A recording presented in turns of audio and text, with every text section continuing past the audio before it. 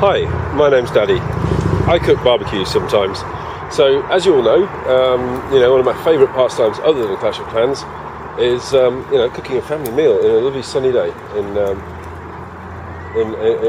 London. Unfortunately, it's not lovely and sunny. It's just dry, which is, I guess it's okay.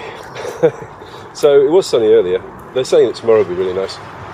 So, there we go. So I just thought I'd share this with you, really. So on the menu today is some delicious homemade hamburgers.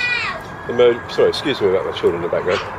They're made with onions and the finest Scottish beef. We've got some nice, totally incinerated lamb, marinated in mint, and I'm not actually sure. We buy it pre-marinated, so I think it's mint and some sort of oil and spices, that sort of thing. Very nice though. And right in the middle, we've got some boerewors. Boerewors is a South African sausage. It's not spicy in any way, but it's like a pressure cooker. It's one continuous sausage. It's all closed at either end, and the way it works is it just just sort of boils and bubbles away inside, and absolutely delicious. Addition to which, we've got some nice chicken skewers, but they're coming on later. We find that a bit of variety really goes a long way with a barbecue, so there's something for everybody, really. So the Clash of Clans point behind this video will be, I'm wondering what I'm going to be doing really in the future. I've done pretty much all of the upgrades. I've just got the air defence to do now. The walls are on the way to Skull. If you think about, the journey that I've taken since November last year, where I left Bombay Canada 1, we founded Bombay as a cat with a couple of friends, and it was really just a retirement place to hang up my hat and just quietly slip away from Clash of Clans.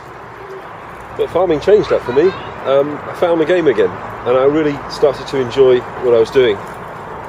So now I'm at the end of one chapter, if you like, where I don't really have anything more to upgrade, although I'm sure when and if an update comes out, as they always do, there's plenty more to do. What do I do? So I'm kind of thinking maybe I should go for a cup hunt, maybe a week or two down the line, maybe once the skulls are done. I don't really know. What do you guys think I should do? I'd love to hear your opinions. If you want to put them in the comments, that'd be really good.